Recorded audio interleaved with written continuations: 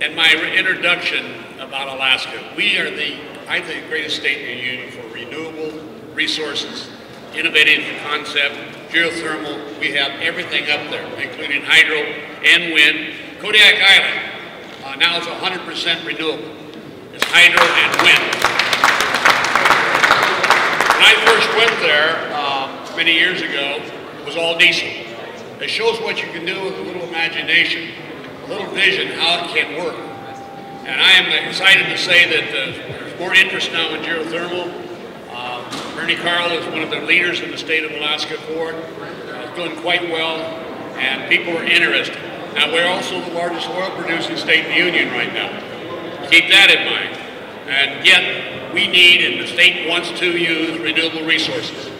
Not only for climate change, but for, actually it's cheaper now. Diesel fuel is extremely expensive. Right. So we're working to make sure the hydro's developed, but we have to also look at one other thing that a lot of people don't like me to talk about, and that's nuclear. We have to look at that if we want an abundance of clean energy. We do have the naturals. We have wind power, solar, we have geothermal, we have all those titles, but we have to put it all together. Energy is an inclusive ball that makes the earth work properly. Without energy, you have starvation. You have lack of opportunity, you'll have lack of vision.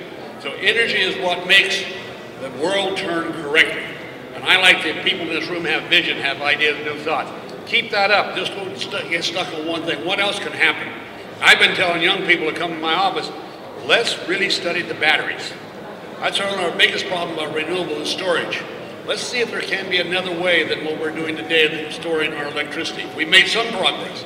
But I don't believe it's be a sawdust, it'll be a gas battery someday. So we can store the electricity from when it's there, so it'll keep operating. So thank you for your efforts here and bringing this home. Keep thinking, have vision, imagination. Let's keep this generation going. Thank you very much.